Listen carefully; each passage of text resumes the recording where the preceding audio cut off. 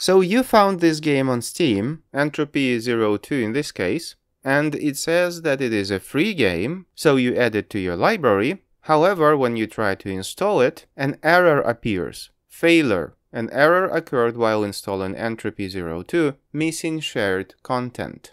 The thing is, even though this particular game is a free game, it is actually a modification for a paid game, Half-Life 2 in this case. So in order to play this free modification, you must own the original game. The concept is very similar to DLC. To play DLCs for a game, even if they are free, you must have the original game in your Steam library. So in this particular case, you must have Half-Life 2 in your Steam library. You don't have to download it, you don't have to install it, but you must own it. So as soon as you acquire Half-Life 2, this modification, Entropy02, will allow to download and install itself, and you can finally play.